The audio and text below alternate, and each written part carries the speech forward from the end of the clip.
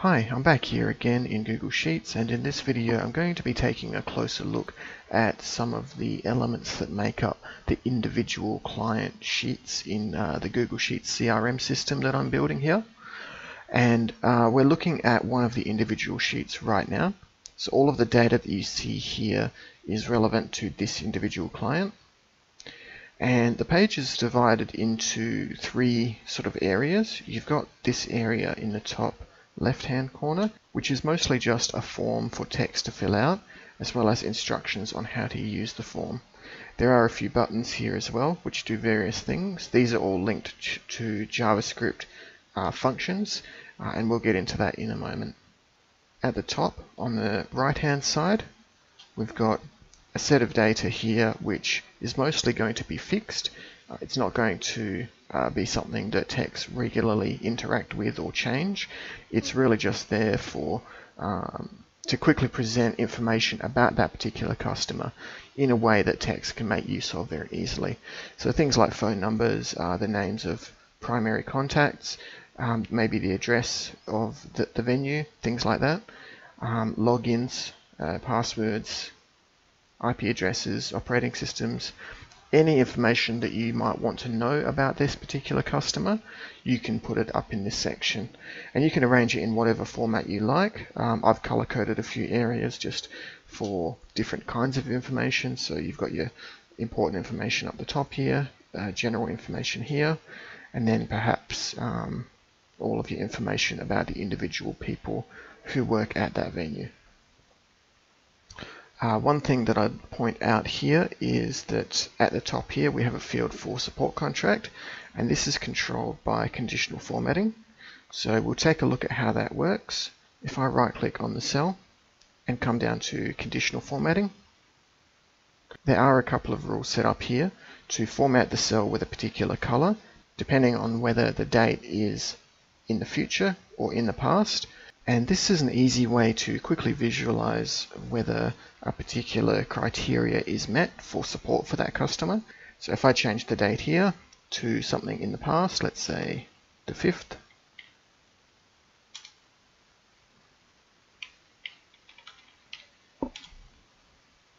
you can see that the cell color changes, and that indicates that the support contract is no longer valid. If I change that to something in the future,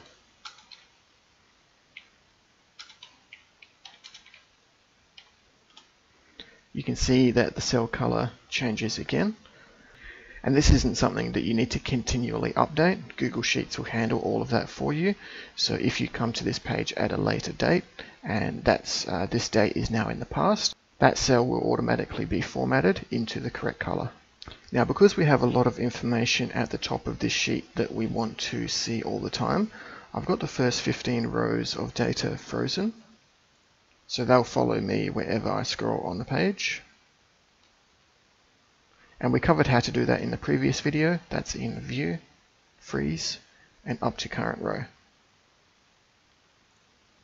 The third important section of the sheet is the call history log, which is everything from 16 down. And this is where all of the call logs will be stored when you work on them. Now, with the individual customer sheets, you'll probably want to protect most of the data that you see here. Certainly you'll want to protect this range here. You can do that by selecting the entirety of the range that you want to protect.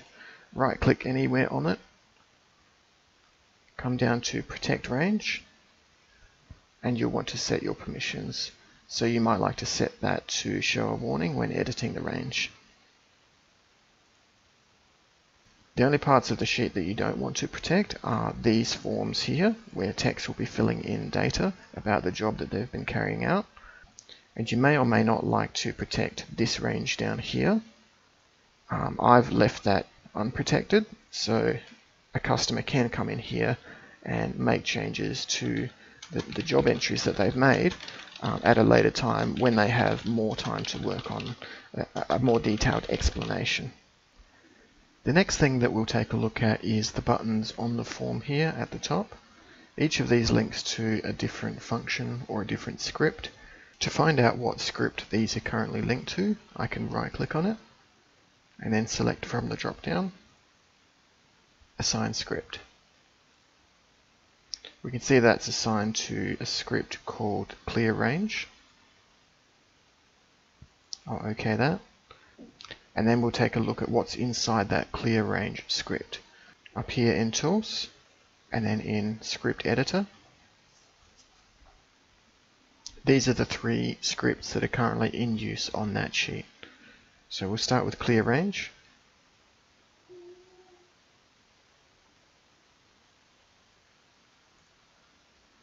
Now coming into this, I didn't actually know anything about JavaScript. I didn't know how to write in it, or, well, to be honest, I still don't. So most of what I've got here are fragments that I've copied from some Google result or other, and I've sort of cobbled them all together into something that does the job that I want. I'm sure that to most regular JavaScript programmers, this looks pretty gross, so I do apologize.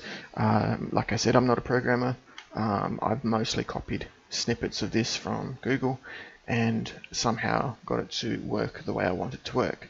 I'm sure it could be done quite a lot better, so if you do have the skills to improve on what I've got here, then by all means go right ahead and do what you need to do.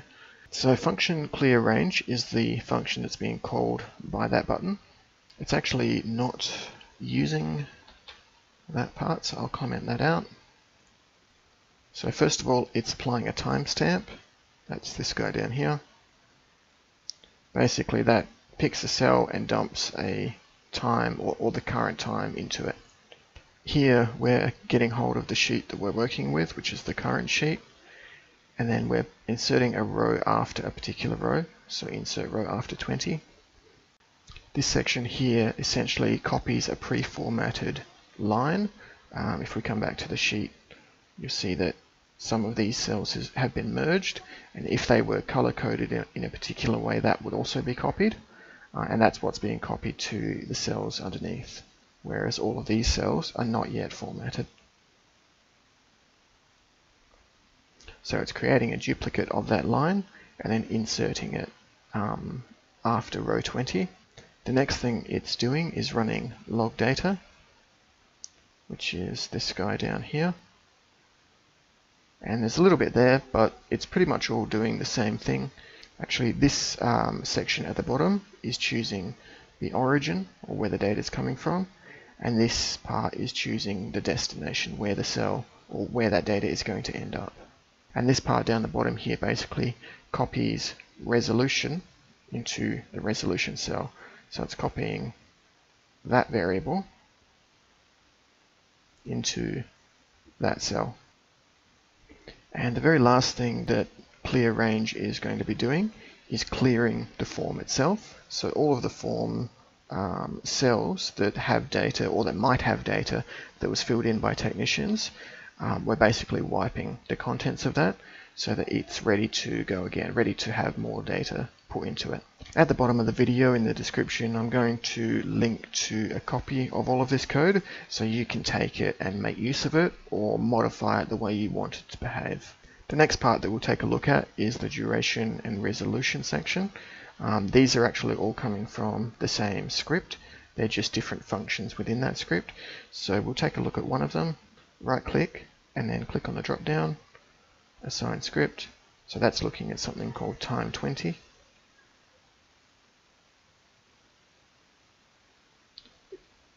And if I come up to the tools in the script editor, those functions live in this script here, timeTechRes. And these are basically just a whole lot of very small functions which populate a given cell with a given value. So we'll take a look at the time buttons first. I've actually got more time functions here than I do have buttons on the sheet, so I don't have a button for 5 minutes, but I do have a function for it.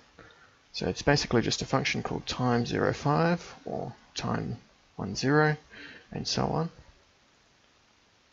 We're choosing the active sheet as the sheet that we'll be manipulating, and we're creating a variable called timeCell which is the cell that we'll be populating with data. That's B14. Coming back to the sheet, we've got B14, that's that guy there. And then we're setting the value of that cell to 5. Once you've created one of these functions for time 5 minutes, you can duplicate it and simply change the values. The cell will stay the same, just the name of the function and the actual value you'll be setting it to. These ones here are used to denote what kind of resolution we came to. These are pretty much identical to the time functions. Rather than populating that cell with a number, it's just populating it with no, yes, or partial. Obviously, these will have to have individual function names, so I've just called them no resolved, yes resolved, and partial resolved. Now this is a section which I haven't actually implemented, however it would work if I were to implement it. And this is used if you have a set number of technicians, let's say 4 or 5 of them. If you had 20, then you probably wouldn't go to the effort of doing something like this. You would just have the tech type in their name in the field here. But if you had only 2 or 3 or maybe 4, you could set an individual button for each tech to automatically fill their name into that cell so that they don't have to type it in. Again, these are pretty much duplicates of the resolution and time functions. They just have a set value string of the name of the tech. Amy, Bill, Charlie, Diana. So that covers these buttons down the bottom here, and the very last one we've got here is home, which has a script assigned called goToSheet. And that's this function here. Very, very simple. First of all, it sets a variable called SS, which is just the spreadsheet, and it sets that variable as the active sheet, whatever sheet we're looking at. And the next line basically says, go to a given sheet. Now, this is going to be the name of the sheet that you want to end up at, and that would have to be customized for each individual sheet that you wanted to navigate to using a button in this way. And it's for that reason that I have a button to take me home, but I don't have an individual button for each individual customer, because I would have to create an individual function for every single customer, and I really don't want to do that. Perhaps there is an easier way to do that. I don't know of one, so I'm going to stick with what I've got now. And I'll also make all of this code available in the description, so check that out. The very last thing I'll show you is how to actually create the button in the first place. And we'll go ahead and create a button. Up the top menu here, you have a button that says Insert. From there, you can choose Drawing. This will open up a sub-window in Google Sheets where you can create a button. You can use an image as well if you want to. I haven't really played around with that much. I really don't need anything complex, so I'm just using a basic shape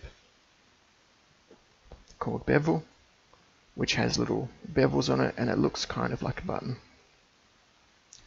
We can put some text on that button and then save and close. That creates your button here, which you can then resize as you need it. Drag and drop where it needs to go, and then link a script to it. So that script will be tassign. So click on the little ... assign script, tassign. Okay, and now if I click on that button, it should populate this cell with the name of that tech. Okay, so I think that covers pretty much everything. I hope that's been helpful for you. If you do have any questions or comments, go ahead and let me know in the comments. Thanks for watching, and I'll catch you in the next video.